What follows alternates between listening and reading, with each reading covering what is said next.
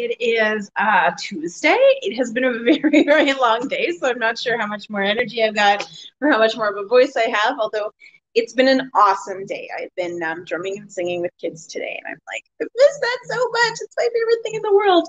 And so it's been good. I got home and my drum rounds arrived, so I'm excited to make drums with some kids in a few weeks. So I'm super stoked about that. And my house smells like really beautiful wet cedar, and I love that smell. It's so good. But I just wanted, of course, to start today by welcoming everybody into the circle, by sharing the Cree welcome song, and just by acknowledging the land upon which we stand, because it's important. It's important to acknowledge the land that you stand upon. And I am so thankful and humbled to be where I am. I'm thankful that I'm here in Mohkinstsis. This has been my home for, well, off and on about 20 years. And I moved away and I've always come back because there's something really special about this place. And so even though my family is from Treaty 6 territory, we're from Muskeg Lake Cree Nation in Saskatchewan. So I'm Anishinaabe and Cree and Métis. I still have this special kinship here. I feel like this is where I have met so many friends that have just turned into family members. This is where, my passions have just been able to float and I've been able to share and create. And so I'm so, so thankful to be where I am. And so I honor the land. I honor Mohkinstsis. I honor the Blackfoot of Siksika, Kainai, and Pagani. I honor the Sarsi Dene from Tsuut'ina, also known as the Beaver people. And the Stoney Nakoda from Morley, which includes Chiniki, Bearspaw, and West Bay First Nations. Also, I honor the fact that we're walking in the footsteps of the Métis of Region 3, which is why I proudly wear my Métis sash. And actually, there was somebody last week who asked me if I only wear it on one side, and I do. I only wear it on the left-hand side. Usually, I put it on the right-hand side today. That's really weird. Normally, I always have mine on the left-hand side. But it's because on the left, I've been taught, my teachings are, if it's on the left, you're looking for love. If it's on the right, you found the right person. And so, but mine is backwards today. I don't know why. I was like in a rush, just like throwing things on, and normally it would be on the other side. But I think maybe I should just start wearing it on this side for a little while to even out my tan, because I have like really dark on one side and not on the other, which is hilarious. But I mean, it's good that, we're getting out in the sunshine. And so I just really honor all of the people of this area and all of the teachers that I've had and the elders that have guided me, and just so humbled every time I'm able to share in a good way. And so I wanted to welcome everyone into the circle with the Cree welcome song. This song is from the Nakahau family of Sturgeon Lake Cree Nation, which is on the border of Saskatchewan and Alberta. And when I sing this song, it's really about honoring and recognizing all of the struggles that we've gone through to keep these songs and these stories alive. And so I thank the family for being able to be strong enough to keep this song, because it's so special. There's something really incredible about it. When I sing it, I feel like I'm welcoming everybody, and I feel like sisters are around me. I feel like I'm calling in all the four directions with this song, even though we only sing it in rounds of 3 to keep the circle open. It is like leaving it open for the ancestors to join us. And so it teaches us about honoring each other and not judging people and not comparing ourselves to others because we don't know the track that they're on, which sometimes in our communities can be really tough because there's a lot of lateral violence, and we have to recognize that that's not actually coming from us. That is, coming from years and years of colonization, and it's worked. So we need to just backtrack and be able to change those ways of thinking to be able to unify our communities now more than ever. I mean, we're seeing around the world, all of our communities need to work together to raise each other's voices. And so really when I sing this song, that's truly that power that's there, that power of unity, that power of bringing everybody get together. And so Miasin, it doesn't just mean welcome, it also means beautiful. Miasin, Miasin, Asemina.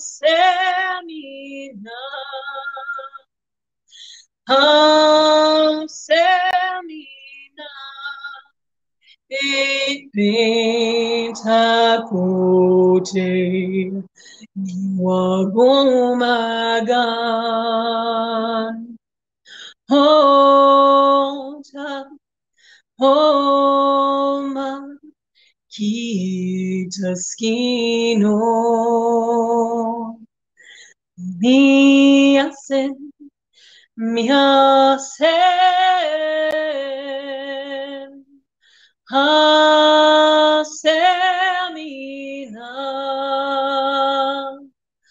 hasemina epetakote wagomagan hota homa kitaskino miasen miasen hasemina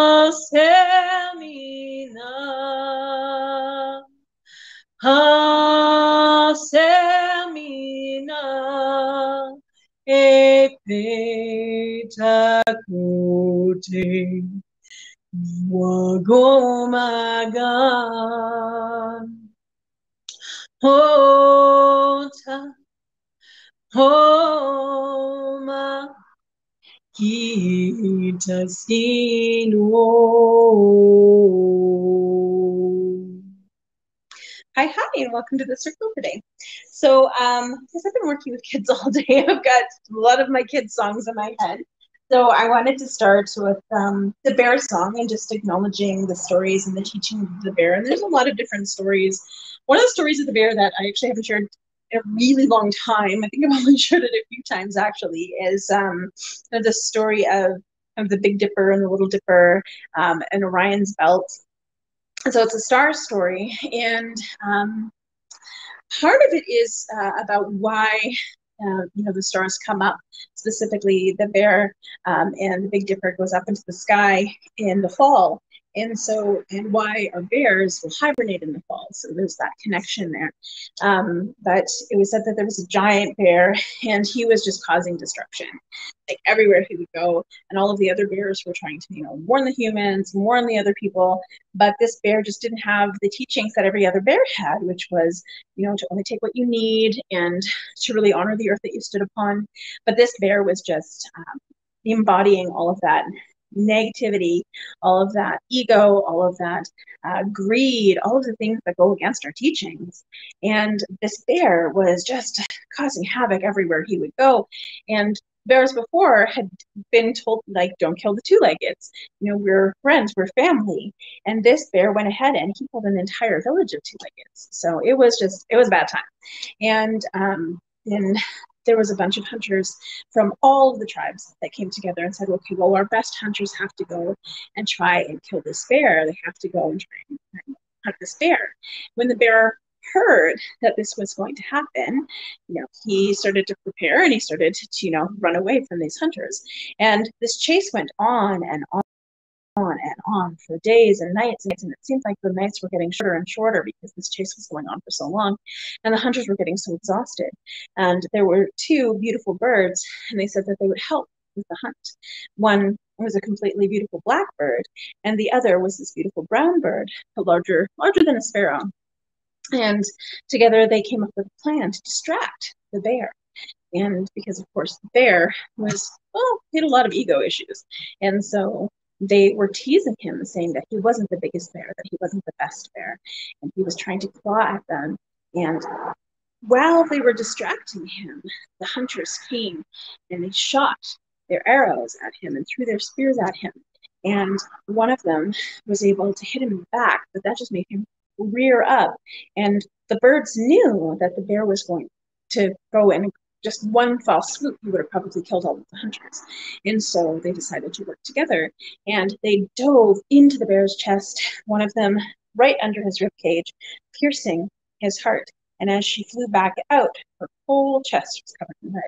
And this is how we have the robin's red breast.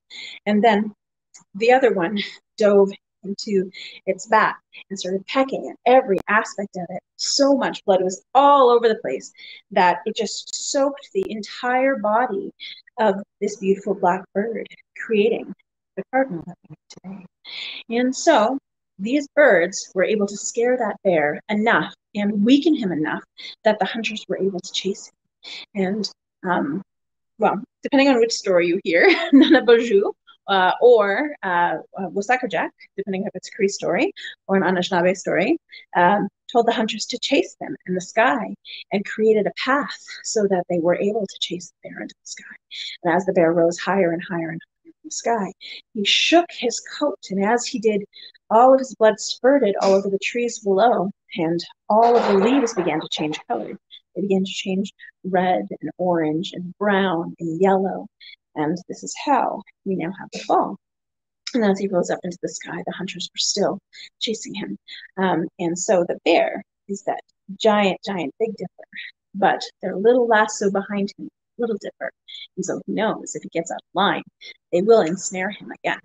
And still to this day, as we look up in the sky, we see the, I believe it's Cassiopeia, but those stars are always following that bear, making sure, and always facing him, making sure no matter where he goes, he will always be trapped up in the heavens of the stars. But now to this day, every time the bears remember this huge battle, it makes them want to hibernate because they want to get away from that, because they don't want to have the same fate as the bear. So this is why they are always sleeping through the winter, because that bear decided he wouldn't sleep through the winter, and that's when he caused the most havoc.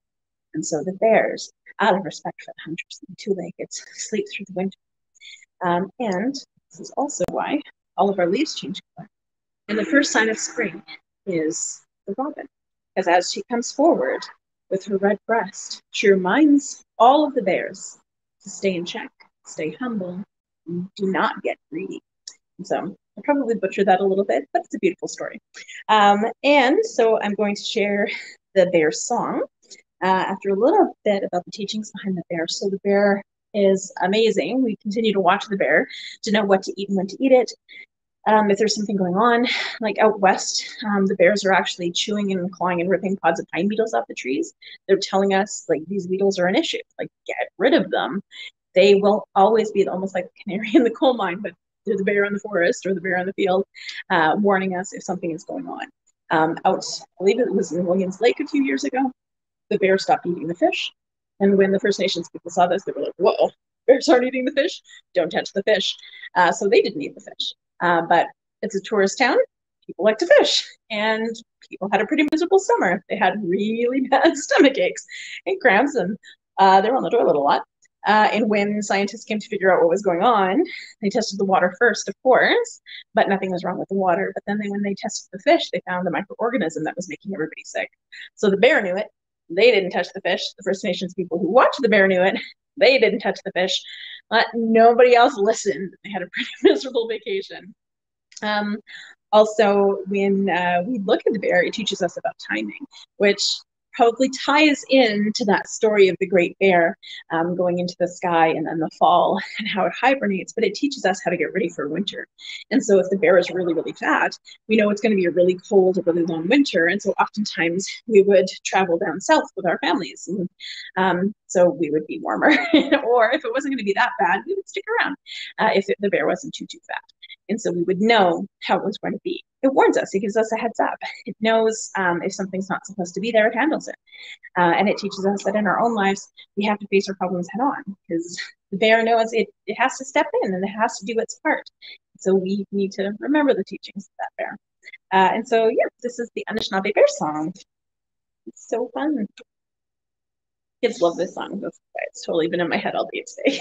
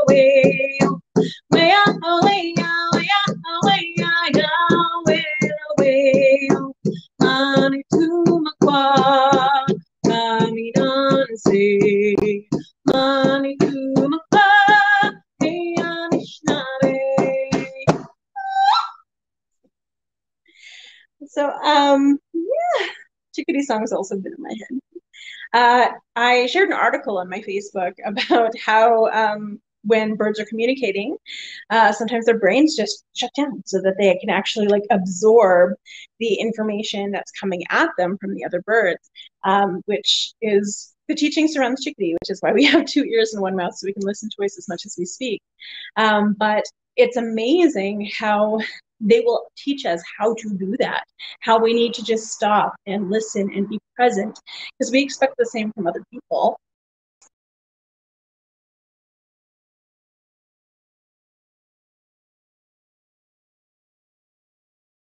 Um, but also,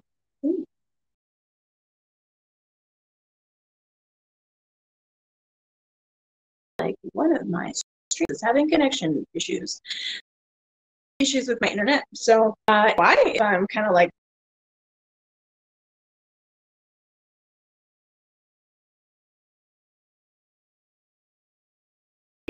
I've been hearing him a lot, and actually